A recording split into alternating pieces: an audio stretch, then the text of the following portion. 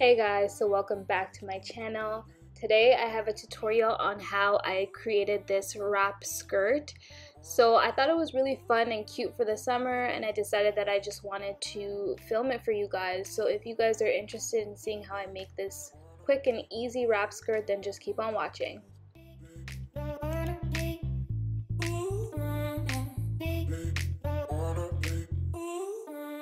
So the first thing that you're going to need is your skirt block or your skirt pattern. I'm going to be tracing it, and I'm not tracing the full length because I want it to be a mini skirt. If you want it longer, then you trace it to whatever desired length you want.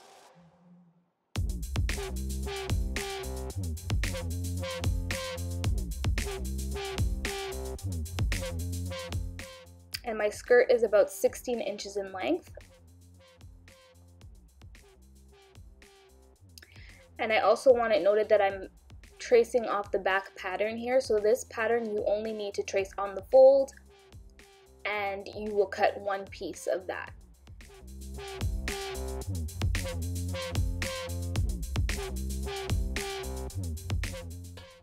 So the next pattern that I'm tracing off is my front skirt. And because it's going to be a wrap skirt and it's going to have an asymmetrical kind of detail, you have to trace out the full skirt front. So this can't be traced out on the fold. You want to trace both halves of the skirt, as you see that I'm doing here. And then I also just marked my hip notch, so you also want to make sure you do that so that you're able to match it up to the back. And I'm gonna measure 16 inches down, and that's where I'm gonna stop at the hem. Again, you can do this to whatever desired length you want. If you want it longer, then you would trace it out longer.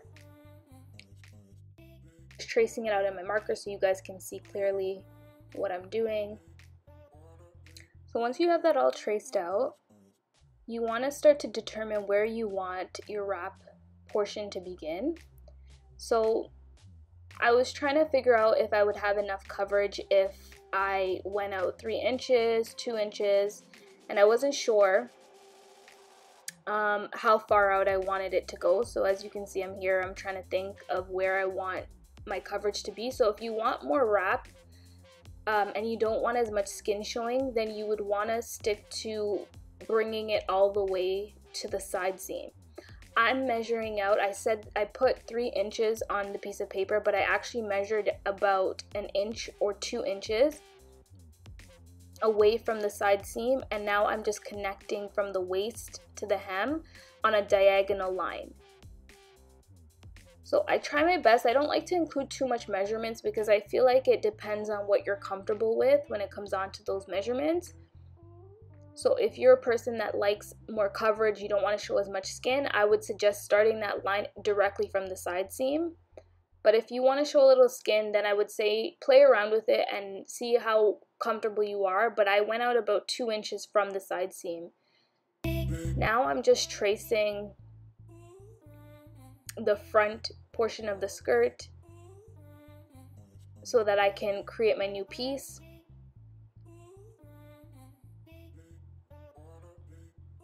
As you can see, I've included all the darts.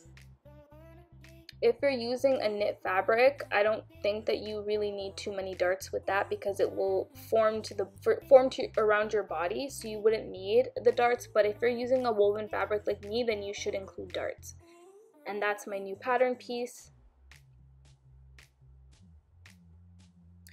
So now I'm tracing off the other side of the skirt, and you want to make sure that it's the side that you cut from. So wherever you started your diagonal line, that's the side that you want to create the side front piece for. And then again, you can see I'm kind of playing around trying to figure out how I want this.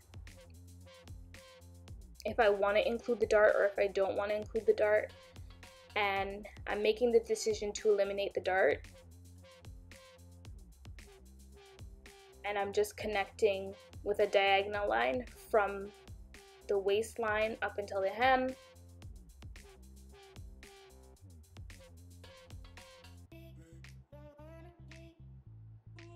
And then you want to also make sure everything is matching. That piece should also be 16 inches down. You want to ensure that you have a notch for your hip so that everything is matching up once you go to sew it.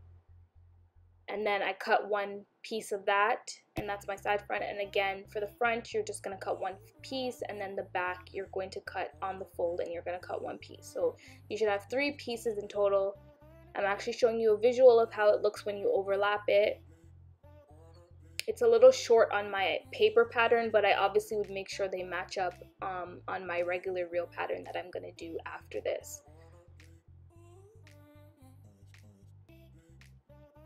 Another thing that you want to make sure that you cut out or you trace out is your wrap, your ties for your wrap.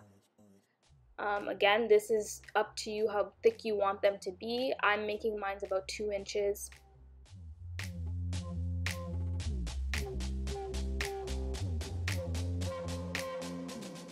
And then the length obviously is going to be dependent on how big your waist is and how much you want to tie around.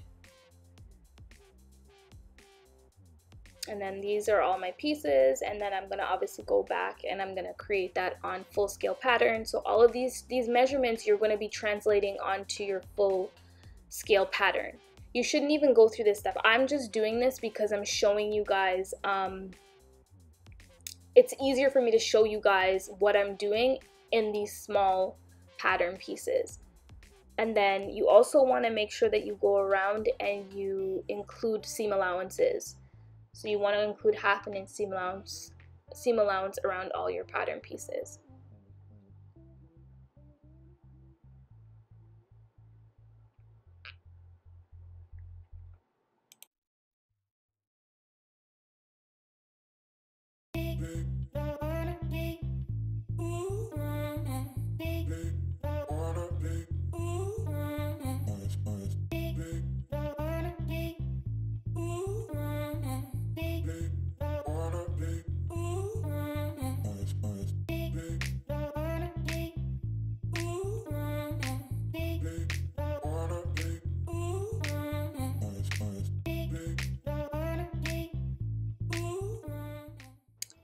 So I'm now taking my pieces to the serger and I'm just going to serge my side seams.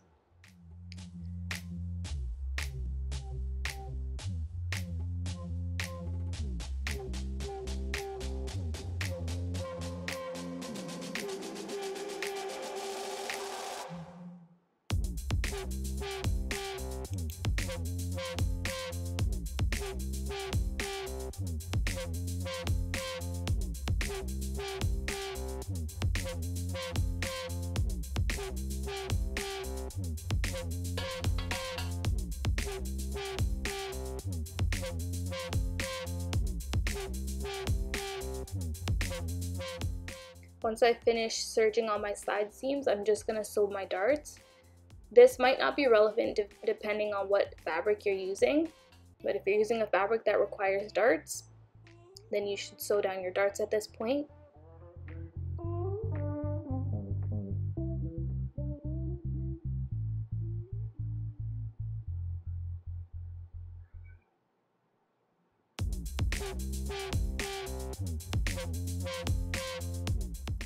So now that my darts are sewn, I'm just showing you guys how I lay my pieces and pin them in place. Once I finish pinning that in place, I'm going to just sew at a 1/2 inch seam allowance when I bring it to the machine.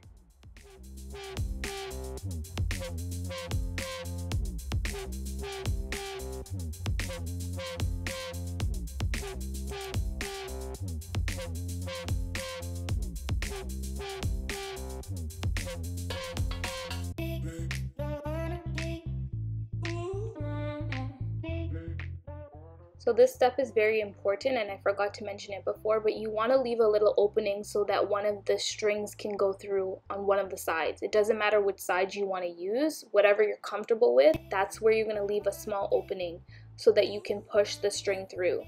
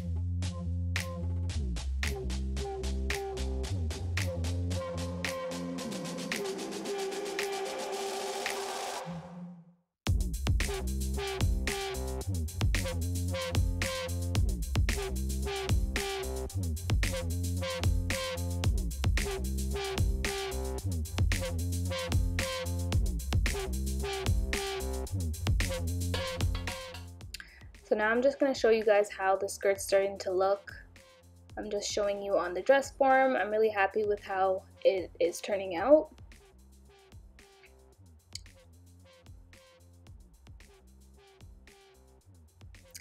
And before you're going to attach your waistband, you have to hem the front of the skirt.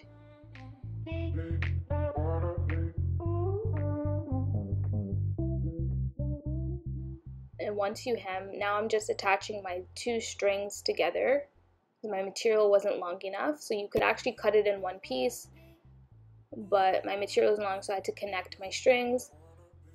And then I'm showing you how I pin them down to the waistline of the skirt. And once that's pinned, you're going to bring it to your machine and you're going to sew it down at a 1/2 inch seam allowance. And guys, please excuse my dry hands. I'm so sorry.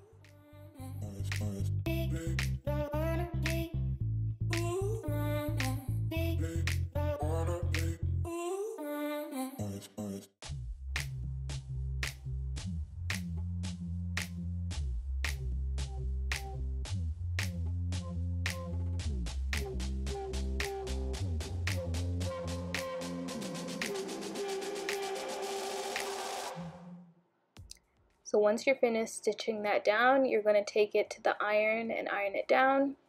I think I'm going to be lazy and not do that. That's exactly what I did. But I would, at that point, I would definitely take it to the machine and iron it. But I'm being lazy, so I'm just going to pin it in place. And then you're just going to see how it kind of comes together once you start turning it over. And you have a really, really clean finish and waistband once this is done.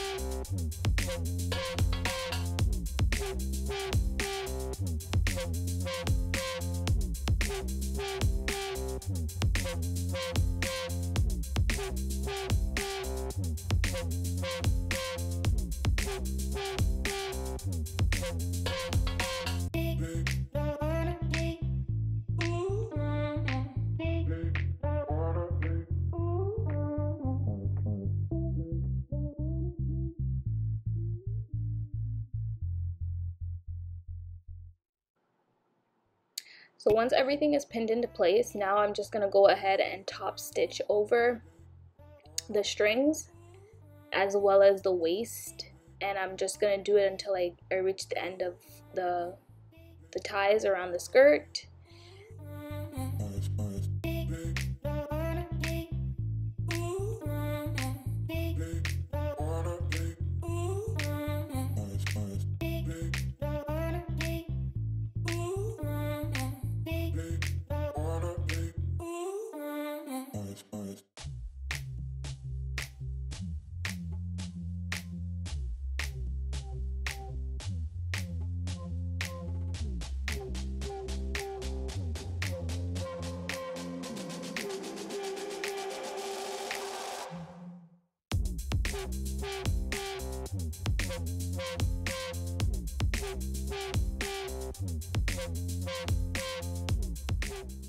And there you go. So you're just gonna top stitch over, they call it a stitch in the ditch. So that's what I'm just doing, I'm stitching in the ditch. And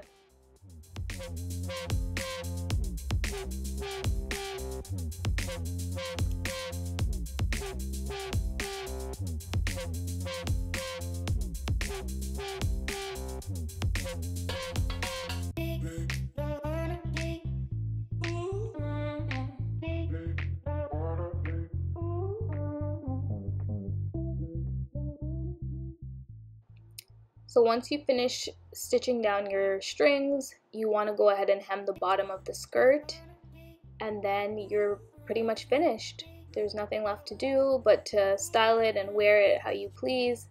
I think this is a really easy tutorial, and I hope that you guys learned something from this tutorial. Make sure you guys comment, like, and subscribe, and I will definitely see you in my next video. Bye guys.